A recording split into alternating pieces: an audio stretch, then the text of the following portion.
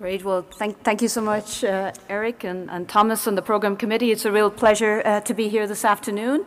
And as mentioned, the topic is genetics and molecular alterations in pancreas cancer and how we apply this information and where we are in 2019. So just acknowledging various disclosures here, none really directly related to most of the topic, some consulting and some off-label use. So the discussion is going to focus on the molecular landscape of pancreas cancer, to review somatic and germline testing in this disease, and then the actionability of that information and how it's used. So this is probably familiar to many. This is the pancreas cancer genome from the consortium, which describes the key genomic features of about 150 people who underwent a resection of pancreas cancer. And as I think everybody knows, that this disease is characterized by the 4 key driver oncogenes with KRAS, P53, CDKN2 and SMAD4, none of which are directly actionable for now, although potentially the small subset of patients who have a KRAS G12C mutation, there's drugs in the clinic, and this is possibly something that may have application for that small subset. I'm not aware of anybody yet with pancreas cancer who's received one of these drugs, but I'm sure that's about to happen.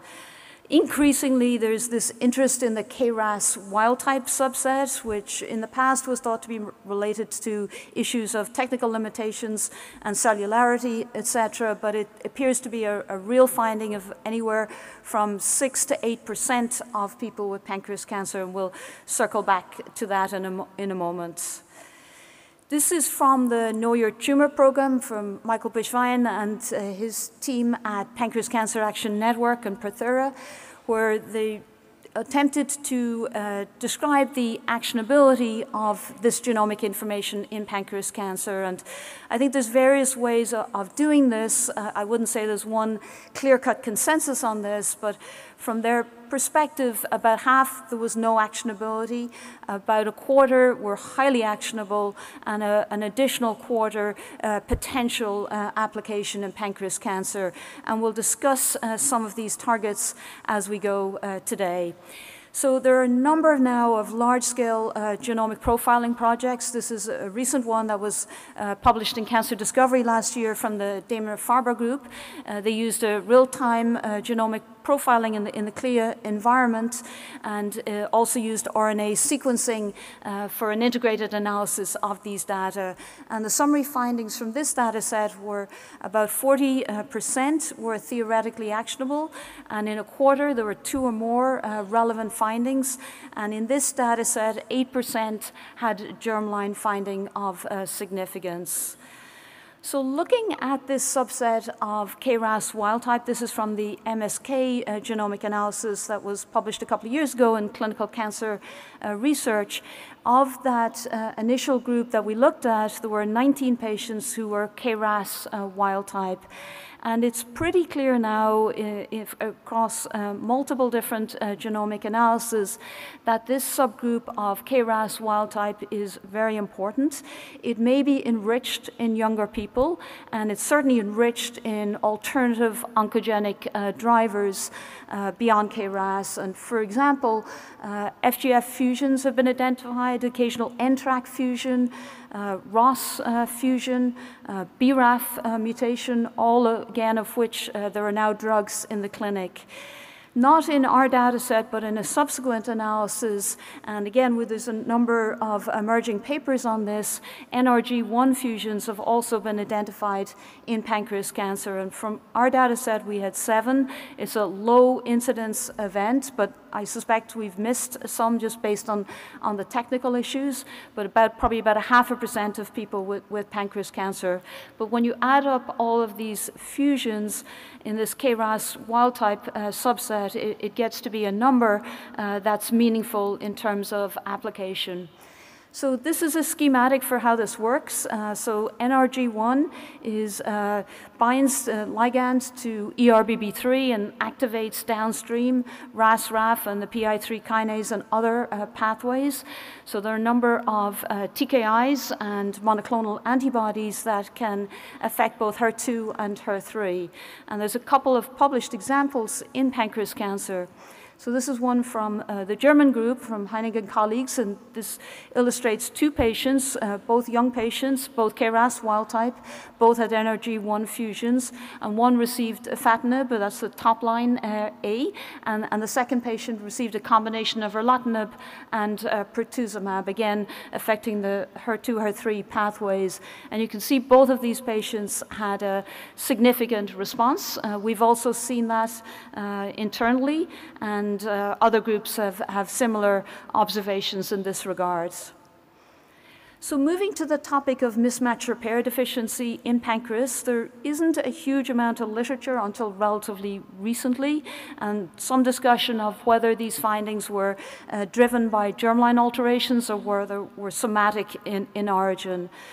So our group looked at this in 833 consecutive patients who'd undergone molecular sequencing, and using a combination of mismatch repair protein analysis, using bioinformatics analysis, identified 7 patients who had mismatch repair deficiency, so a little under 1%.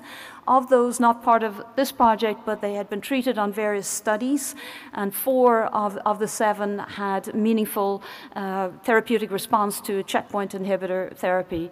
We know in pancreas cancer, like in other diseases, it's associated with mismatch repair protein expression loss, high mutational tumor load, but maybe not as high as in some other diseases.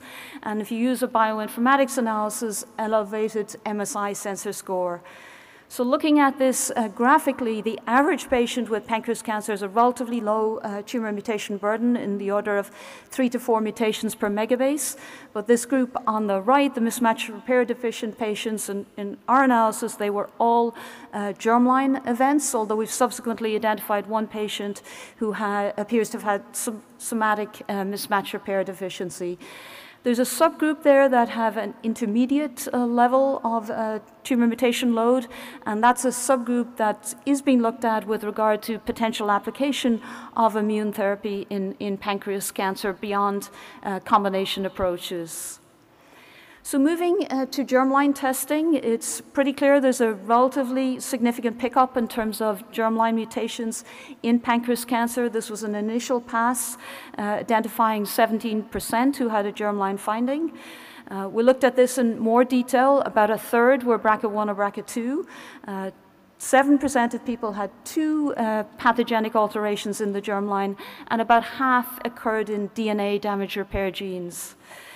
So there's this question: if you do have a germline mutation, are you likely to do better independent of treatment? We really don't know this, but there's some hints that maybe from this data set and from a data set at Dana-Farber as well. So that question is sort of out there. Summarizing the germline analysis that have been done in pancreas cancer, these are the major reports, I think, bar one that I need to add in. But again, the findings, I think, are pretty consistent. There's a significant pickup of anywhere from 3 to the high end being 19%. Our set looked at a lot of genes, many of which are not relevant to pancreas cancer. Most of the findings were in genes that were previously known to be associated with pancreas cancer. But the key finding is, across multiple analysis here, is that about 40% of patients wouldn't have met guidelines for testing and would have been missed had one gone by a traditional approach in terms of germline evaluation. So that's the collective data sets, and other data have led to updates in terms of recommendations from the National Comprehensive Cancer Network panel this year in pancreas cancer. And very specifically for tumor-based profiling, it's recommended for any individual who's a candidate for additional anti-cancer therapy with a preference for tumor. I think we still have to fully understand the ramifications of liquid biopsies in pancreas cancer. And germline testing is now recommended, not just considered, in pancreas cancer with use of a multi-gene panel. So for the last few minutes, just a little bit on the therapeutics. This is kind of a landscape picture of what's happening in terms of options for pancreas cancer. You'll see there are a few red boxes, and actually more red boxes than in the past. They speak to targeted approaches, although erlotinib was really evaluated in a non-selected setting. But more recently, pembrolizumab for mismatch repair deficiency, larotrectinib for NTRK confusions, disease agnostic, and potentially we hope to see within the calendar year olaparib being approved in the germline setting for pancreas cancer as a maintenance strategy. So a consideration as we think about treatment approaches in pancreas cancer, obviously predominated by cytotoxic therapies, but increasingly need to think about early molecular testing and germline testing for this disease. And speaking to some of this data, you'll see how important this is. So looking at this in a different way, about 16% of people with pancreas cancer will have alterations in DNA damage repair genes, both somatic and germline, and that's again been a fairly consistent figure now, I would say, across a number of sets. We know that some of these responses, particularly in the BRCA setting with platinum and PARP inhibitors, can be particularly effective and really quite durable for these patients, with the occasional complete response that's maintained for a number of years. Partly predicated on the concept of synthetic lethality, leading to ineffective pathways of DNA repair, apoptosis, cell death, etc. And then a couple of other data sets from the Know Your Tumor project, which is providing a wealth of informative information in terms of how we should be thinking about this disease.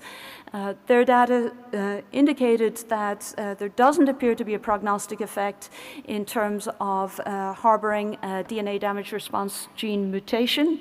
However, with platinum, there is a predictive effect, and that effect is significant, both in the adjuvant setting and in the metastatic setting. And we looked at this too. Wongi Park from our group presented these data at ASCO and also identified a pretty clear discrimination if you have mutations in HRD genes compared to those that did not in terms of any treatment, and certainly with regard to first-line platinum therapy. But we didn't see this with regard to non-platinum based therapy. So more to come on this topic. So from the therapeutic perspective, at ASCO this year, I think many are well aware that olaparib was evaluated in a maintenance setting following induction platinum therapy. So 2 selection factors here, germline BRCA mutation and 4 months of stable or responding disease, at least to platinum-based therapy. And these are the data, and Dr. Golan will review these in more detail later, but there was a doubling of patients who were progression-free compared to placebo, and one can argue here about the placebo control, but at the time that this was designed, that was an acceptable approach. And you can see that some of these responses were quite durable. Nonetheless, there wasn't a definitive overall survival advantage, possibly in part because of crossover and in part because both arms subsequently went on to receive platinum at the time of progression, and presumably those that were on placebo maintained their sensitivity to the benefit of platinum therapy. And we'll again have more details on post-treatment analysis at later time points.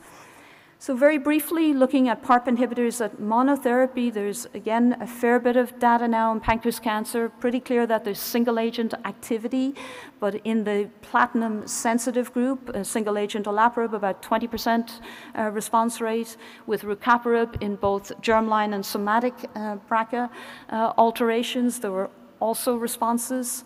And at AACR this year, Kim Rice-Binder and her team presented a similar maintenance approach to the POLO study using rucaparib and identifying good progression-free survival and a response rate of about 37%. This was a single-arm, non-randomized trial. It is important, though, that the patient has platinum sensitivity. Our group looked at this in patients who were all platinum exposed and all but one platinum progressors, and we saw essentially no objective responses with a PARP inhibitor. So that's a key point for practice. So where's the field going with regard to this? I think maintenance therapy is established, looking at this in a broader population and potentially a non-germline population and in patients with other DDR, HRD gene mutations. I think we need to drill down more on this and understanding the zygosity issues and loss of heterozygosity, because they will further refine the individuals that might benefit. And of course, there's several combination strategies poised to build on these observations in terms of a proof of principle. So summing up here with regard to genomic analysis in pancreas cancer, I would make the argument that we need to consider this for all patients. I would say both. I think increasingly the data suggests without any new drugs and just thinking about platinum and DDR, HRD gene mutations, we can make a difference in terms of outcome for patients based on the tools that are available. So this should be done early. It's still hard to see that this information will be available as yet in real time for immediate decision making, but hopefully that can happen. Pretty clear that there's proof of principle with regard to DNA damage repair targeting approaches, and just remembering the somatic, the KRAS wild type group that's enriched for potential therapeutic options for these patients. So thank you. I will stop there.